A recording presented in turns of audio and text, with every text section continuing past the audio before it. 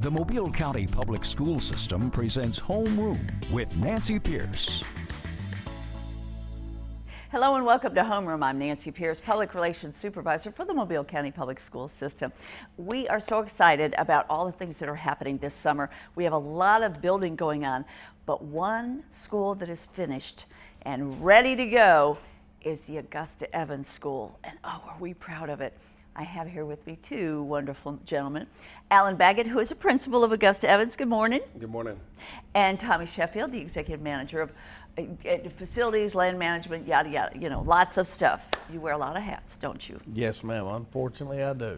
Good to have you here, too. It's always a pleasure to have you here. And Alan, I'm so glad you could be here. We've got the new school. It's ready to go. Come August 7th, the kids will be in there. Everybody will be in there. What do you think? You've been in it. What do you think? Oh, I think it's great. First and foremost, the school is so much safer than the other school because because the other school had several exits and several buildings. This is all tied to one building, very safe. They have the tornado warning shelter. And everybody in the school will be able to fit into that, correct? Right. Wow. So it's great. And it's real close to us, so I may run over there if I hear a signal going. Let's talk about Augusta Evans itself, the students that are there. Not your typical school, not your typical student. No. Evans is a school of choice for parents. It's not an automatic choice. The children have to meet a certain criteria. If you move into Mobile and you want your child to go to Evans, what you would do is enroll in your regular district school, and then contact the resource teacher that is assigned to that school, the special education resource teacher, and refer your son or daughter to her, and she in turn would make sure that the child is eligible as far as the IQ and adaptive behavior scores. And then they would make the referral to Augusta Evans. We would send someone out to their school to observe the child to make sure that the child is, their education plan at the school has been implemented. And if there's anything that we can do better than what they're doing at their district school, we will make that referral. How old are the children? Where does it start and how old can they be? Actually, we go from age 3 to 21. Okay. We have a preschool, an elementary school, a middle school, a high school, and then we have a post-high school job training program. And these students are challenged? Is that a good word to say? What kind of student do you get?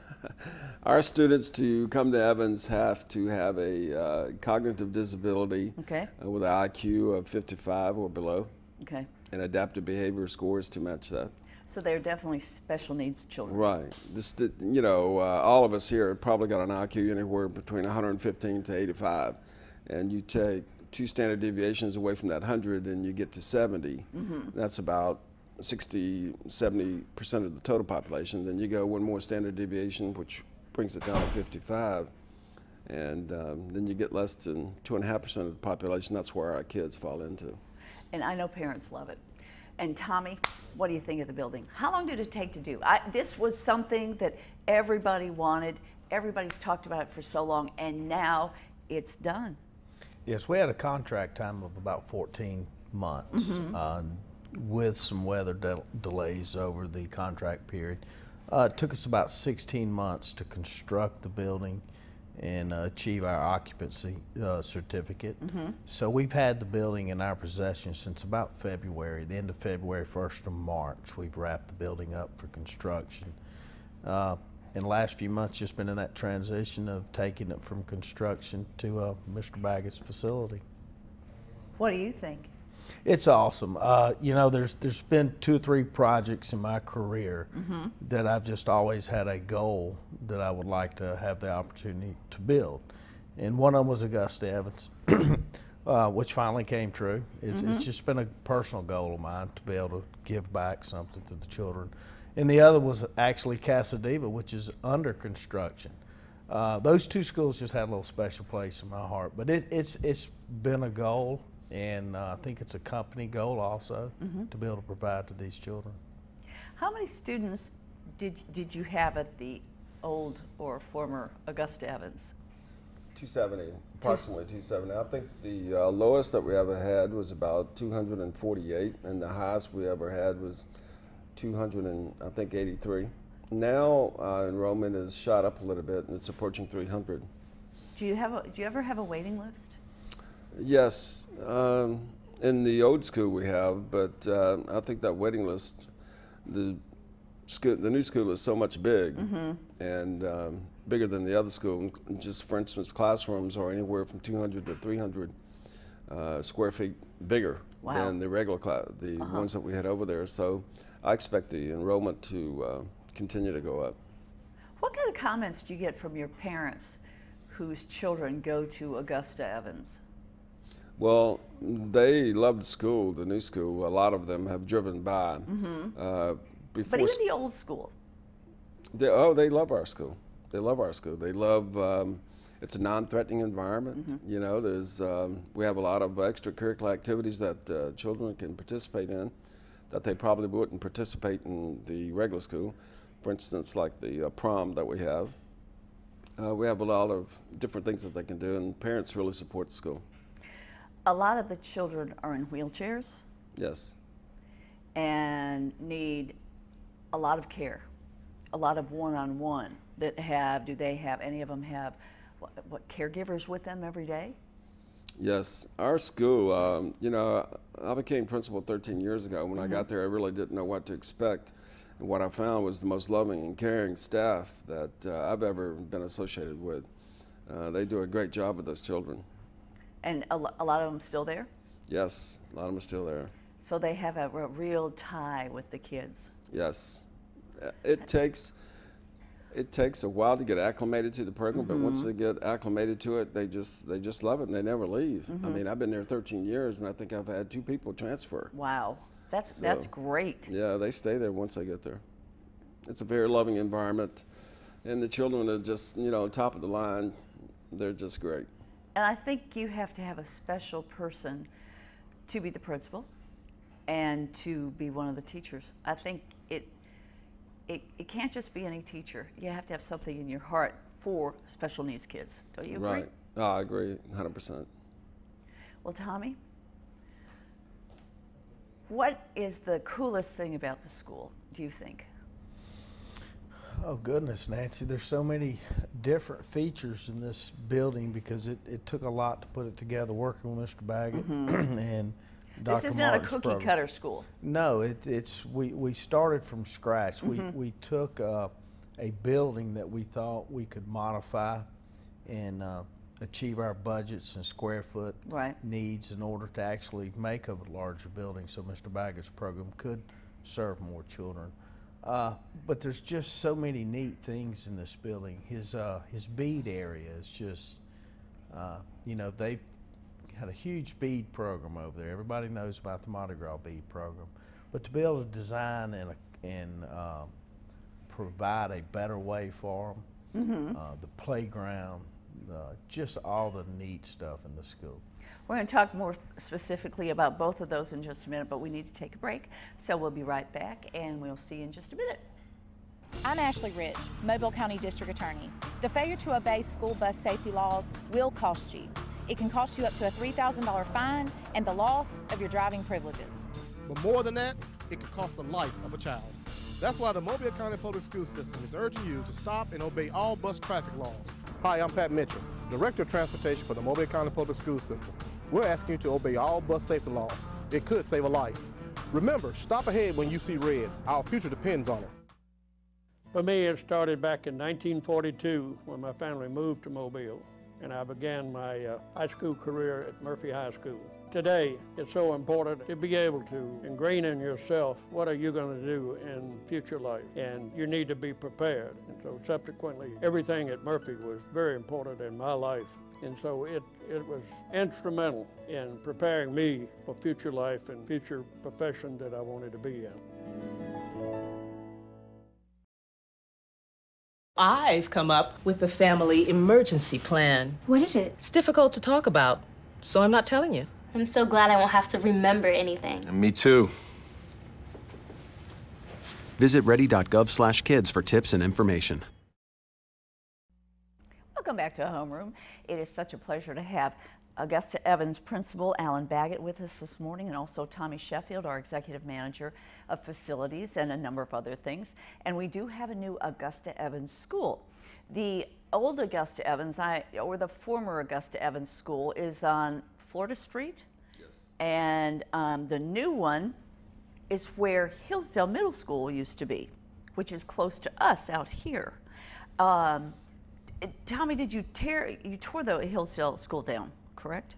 Yes, that is correct. The old Hillsdale facility, based on the enrollment, was a very large, older facility in need of a lot of repairs. So the concept was to demo that building on that campus, clean the campus up in order to make way for the new Augusta Evans project.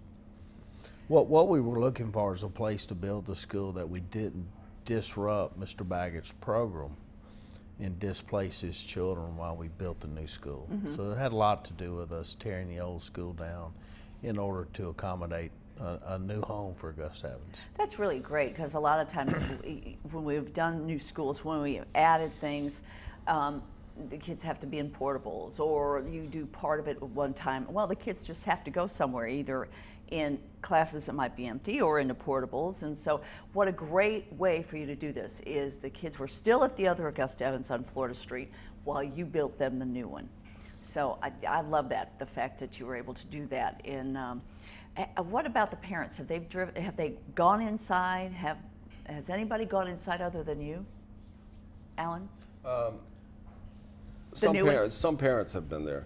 And? But we're waiting for the end of July, the 1st of August, and we will put out a school messenger for all the parents and set up a day for the parents to come with their children to get both of them acclimated to the building, where the buses are going to be dropped off, where the children are going to be dropped off, different things like that. But what kind of reactions are you expecting?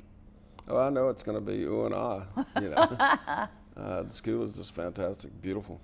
I know when I visited, which was probably a month ago, I did the same thing. Ooh, oh my gosh, oh my gosh, look at that. And I think I saw in the paper where you were taking apart is it the sensory room? And I know that's not the right word. Is it sensory room? Yes.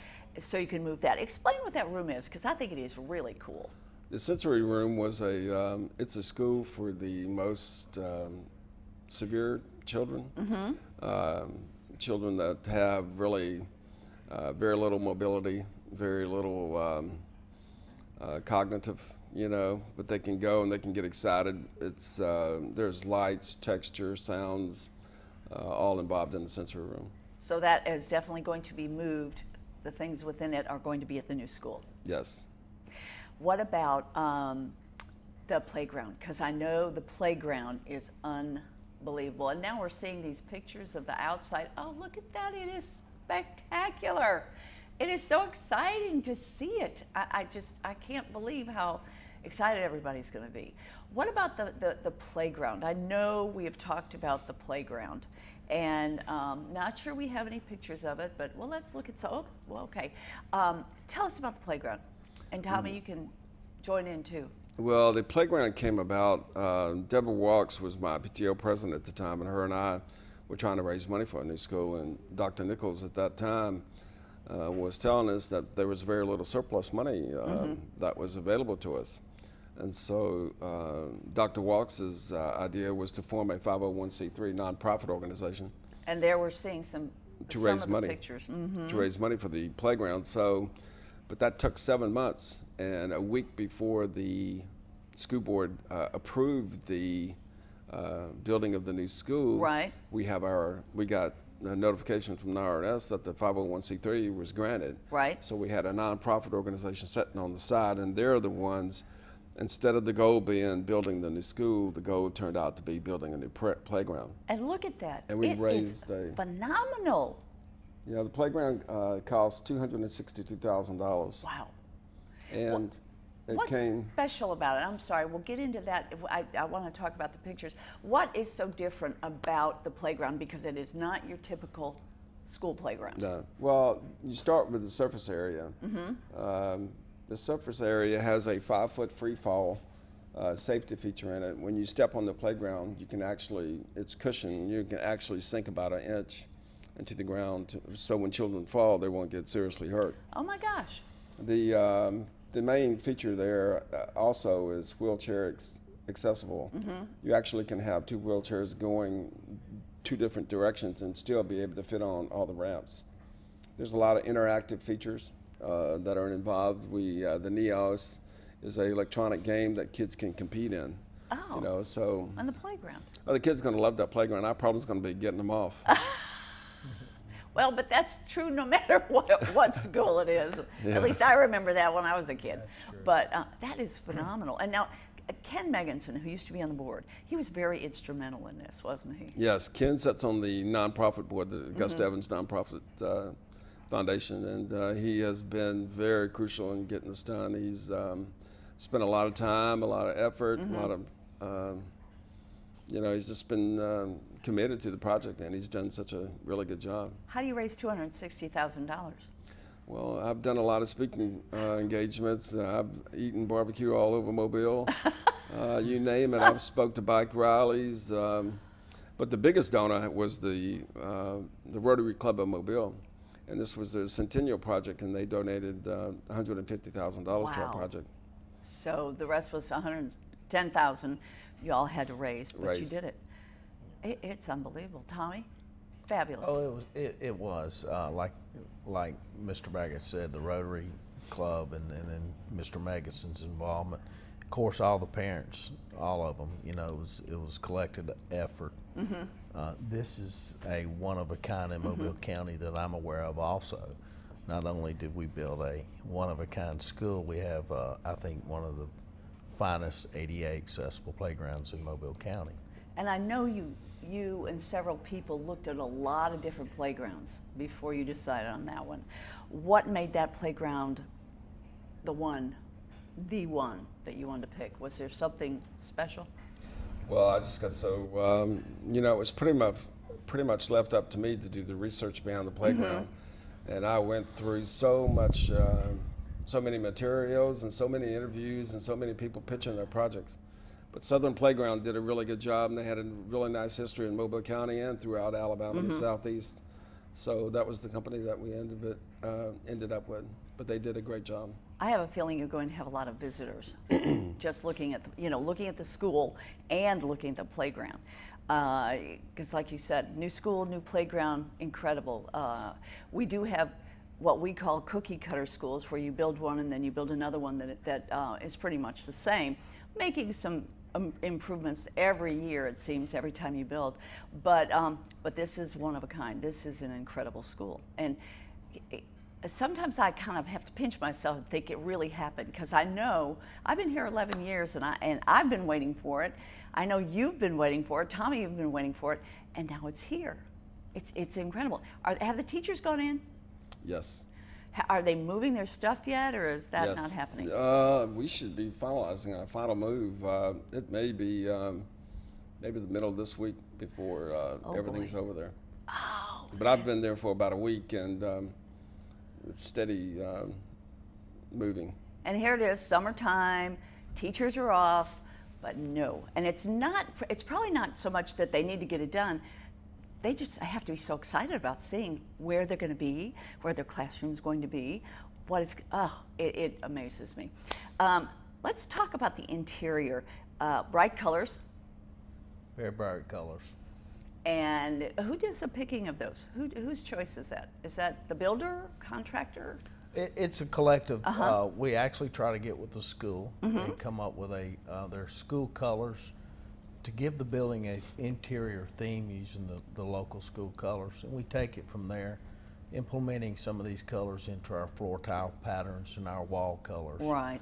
We also have an interior decorator, that goes through, and you know, there's a lot of information in colors and how it stimulates and activates the kids and environment as a package. So all that's looked into, and I think it looks great. I think it does too. We need to take one more break, so sit tight, and we will be right back. I went to Murphy High School. In fact, to this day, my blood bleeds blue and gold. To this day, some of my best friends are the high school football buddies that I had. We really had a wide array of classes available to us. All of my future relates back to the foundations that were given to me by the wonderful teachers and principals that I had when I was a kid.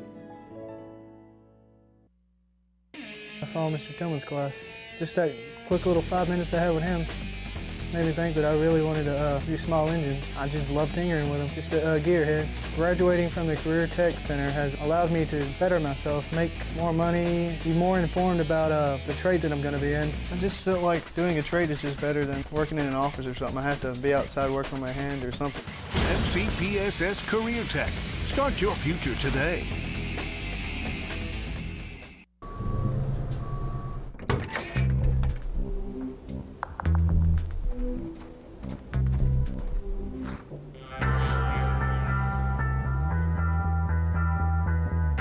When you throw away money on wasted electricity, you're throwing away everything you could have bought with it. Saving energy saves you money. Learn more at energysavers.gov.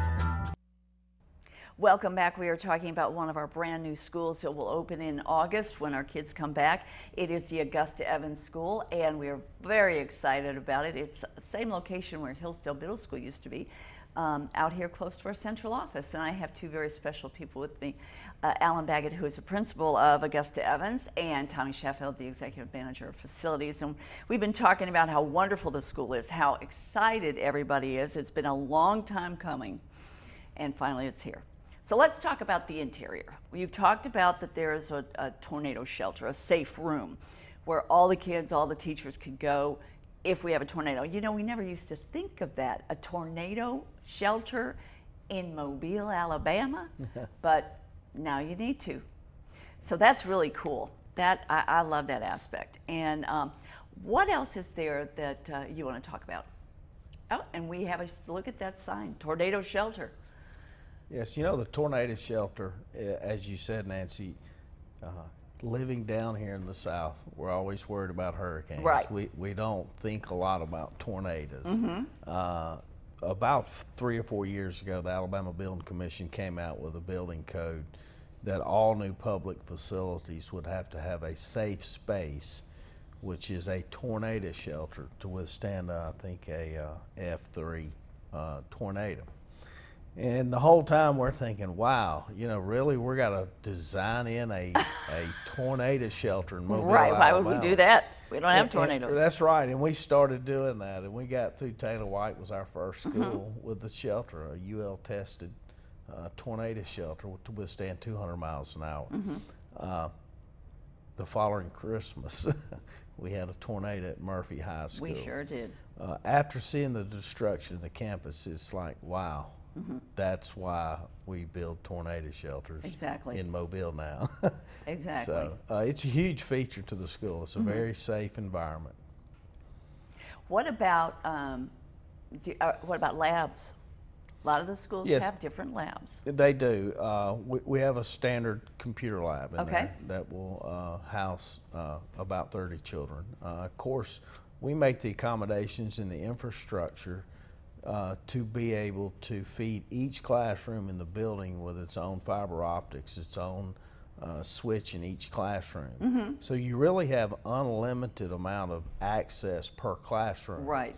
We do build a computer lab for strictly instructional environment, but every classroom in the facility has access to technology in the classroom. That's great. With a smart board and with the fiber optic and wireless connectivity in each classroom. That's fabulous. Do the kids like that? What do they think? You know, when I first, 3 years ago, when we were putting our technology plan together, I was first, you know, concerned about whether or not it was going to make the impact that it did. But that went away, and about 2 weeks after we put all these smart boards in at Augusta Evans, the site on North Florida Street, and it's just made a tremendous impact. The children do a great job, interactive. You know, it's very interactive. Kids love it. Teachers absolutely love it. You know, all our schools have smart boards, and they all seem to do really well. You know, the kids love them. But, you know, this is so cool that your students can use them, can utilize them. And it must make them feel good, and their parents feel good. It does. That's great. Okay, I know what. Now, we had talked about the bead program, where you turn in your beads for donuts at Krispy Kreme, and then Augusta Evans students get the beads and sort them. And now, what is that? And then they sell them back to organizations and individuals. What does that money go for? Well, that money, some of the money goes, about 30% of that goes to supporting our token economy, school-wide token economy. What does the that children mean? The bead program is part of our job training program. Which is wonderful. Right, and then we have our higher school and intermediate levels that participate in the token economy. And the student can earn points for completing, say, their math work, their English, their writing, their reading. They earn a certain amount of points, and then 3 days of the week they can take those points and turn it into cash and purchase things. They can purchase gift certificates, they can purchase CDs, they can purchase anything within reason. You know, they can go home, cut a picture out of a catalog or a newspaper and bring it back to the teacher, and the teacher will assess how much that's going to cost and how many points that child has to earn. There's also a little token economy, not a layaway plan tied to it too for the more expensive programs. So they really are. I mean, it's great for skills that they're learning are great for when they leave Augusta Evans. And then there's always the greenhouse. Oh my gosh, fabulous. What's the facility like at the new school? The two greenhouses are fantastic, and they're part of our job training program, and we're opening it up to our senior high population too, so it ought to be great. So you'll have plant sales? We're going to. Right now they're both empty, but when school starts, we'll have a plan in place to get it all going.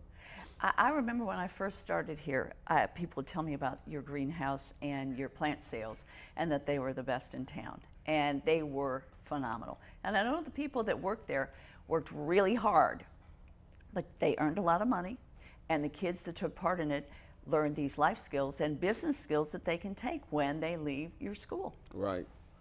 It's got to be tough, and we're almost out of time, but it has to be tough for the kids to leave, especially if they've been there the whole time. Right.